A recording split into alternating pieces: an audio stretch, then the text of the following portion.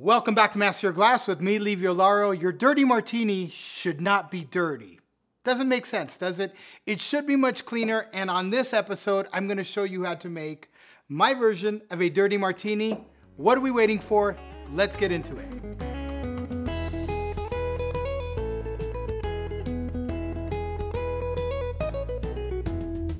So the Dirty Martini is said to have been invented in 1901 by Johnny O'Connor, who was a New York bartender who was inspired by, of course, the classic martini cocktail. Now let's set a few things straight. Throughout the years, there have been really so many great cocktails that have been invented. And even the neoclassics and this new era of great cocktails that we are going through, every one of those cocktails really bows down to the classic martini cocktail.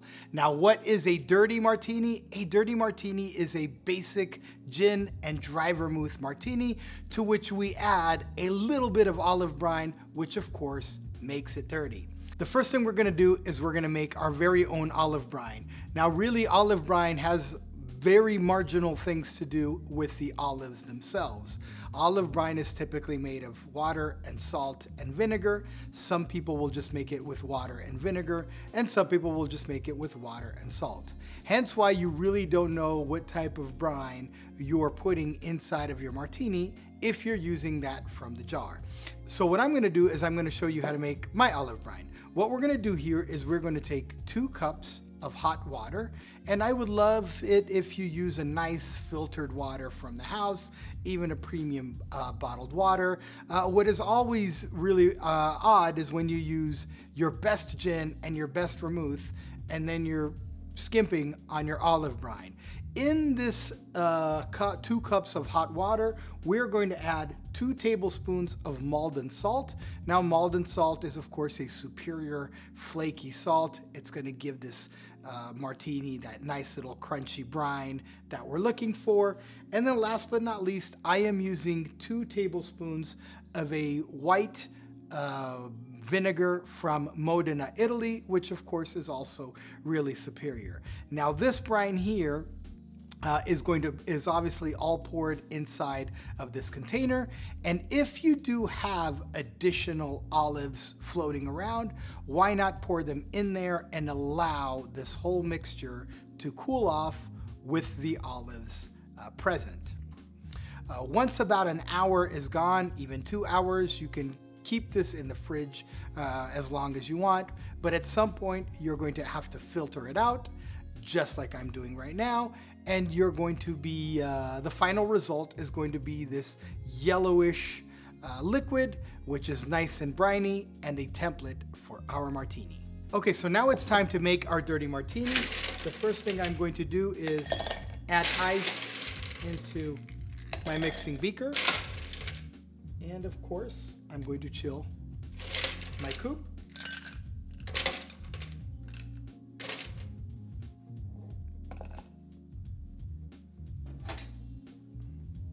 Just like that. Inside of my beaker, I'm going to add 2.5 ounces of gin. In this case, I'm using Aviation. Aviation is a Western style gin, which means it's gonna be a lot less juniper forward, and it's gonna be a little bit more citrusy, which will be a great template for this dirty martini. Of course, you can use whatever gin you prefer. This one is gonna help this clean martini stay a little cleaner. To that, I'm going to add a 1/2 ounce of dry vermouth. Just like that. And last but not least, I'm gonna just start with a 1/4 ounce of olive brine. You can always add more, but you can never take it out. So there we go. Now we're going to give this a really long stir, 25, 30 seconds. What we're doing here, of course, is we're adding water, we're diluting, we're chilling the cocktail. We're making things nice. Some people also like to make a dirty martini with vodka.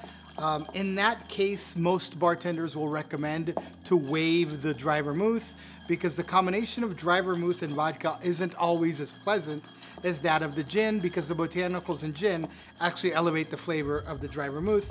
and in absence thereof, it might not be perfect.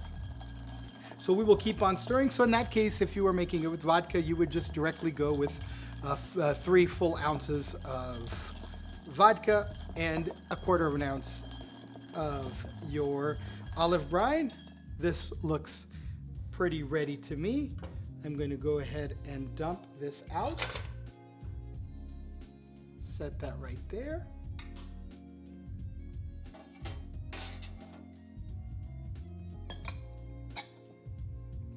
And strain my clean dirty martini in the glass right there.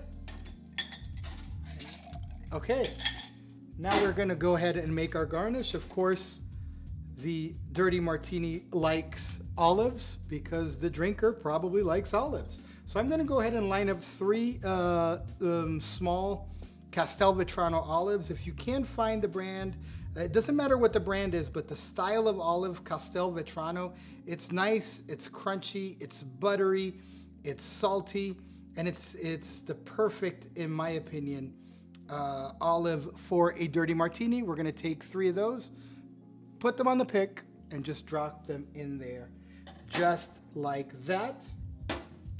And this dirty martini is ready to be tasted. Cheers. Oh yeah, oh yeah. Just that nice kick from the salt, from the white vinegar, is really nice. It's giving this martini a nice little briny note that I'm truly enjoying. The herbs from the vermouth are also there, and actually the saltiness is helping them sit on top of my palate and not go away. They're literally, I feel like my palate has the salt on it and the herbs on top of that, and they're just sitting there and contributing all this nice flavor. And then I'm getting those nice citrus notes from the aviation gin. And I've got to be honest with you, if I didn't have to film a few more episodes, I'd be drinking this right now. I'd be drinking all of it, and maybe I'd be making a few more. So if you enjoyed this episode of Master Your Glass, and if you learned anything, please give us a like, give us a subscribe, smash that bell perhaps. You know, I know you might not be ready for a big commitment, but if you are, smash that bell. That way you get notified every time I come out with more videos and more cocktails just like this. And be sure to come back to Master Your Glass with me, Livio Lauro, where you get expert instruction for everyday consumption.